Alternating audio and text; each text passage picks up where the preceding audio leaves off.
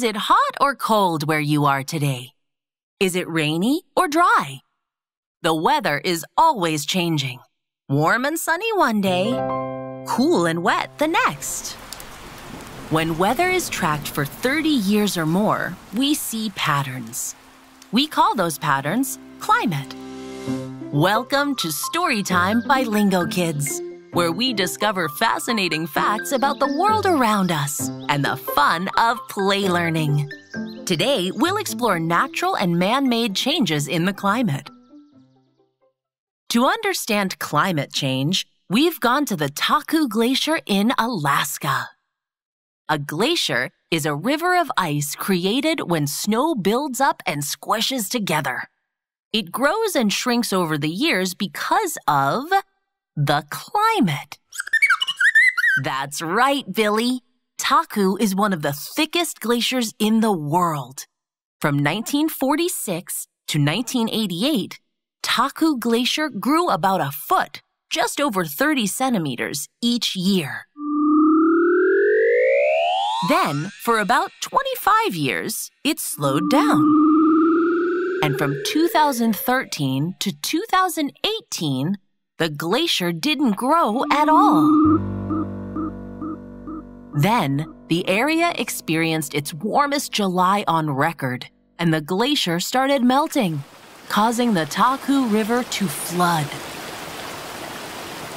The Taku Glacier is an example of what has happened on Earth for millions of years.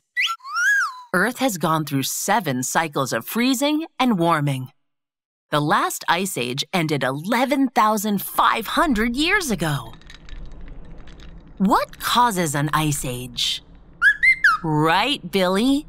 Ice ages happen because of changes to Earth's orbit around the sun. Gases around Earth trap heat from the sun, making it warm enough for plants and animals to live. Less sun means extreme cold, an ice age. Many living things can't survive. Will there be another ice age? Scientists think ice age cycles may change because Earth has more CO2. What does CO2 stand for?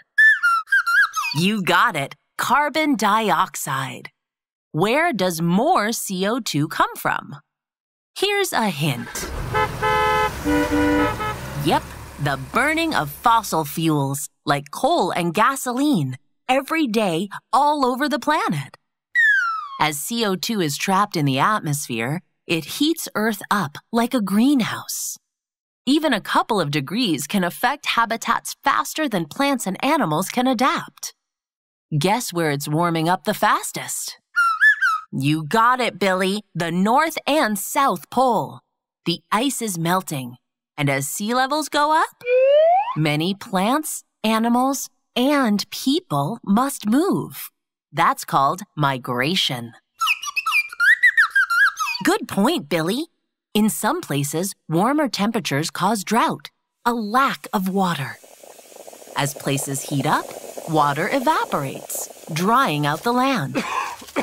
Warmer temperatures also mean less snow on mountains, the snow that melts into rivers and reservoirs. Oh, don't be sad, Billy. Big problems can be solved with little acts. We can help by using less fossil fuel. Great idea! Use a bike instead of a car. What else? Super smart! Reuse things so fewer items are shipped to stores and homes. Moving stuff around takes lots of fuel. How about one more idea? Excellent! Choose food grown close to home. Some food travels as far as 1,500 miles. That's 2,414 kilometers to get from a farm to your plate. That's further away than the distance between New York City and Disney World. Remember, we're all on the same planet, Earth. Everything we do, every choice matters. We can be part of the change for good. Well, that was fun. Thank you, Lingokids listeners, for joining us today. If you could do one thing to help the planet, what would it be?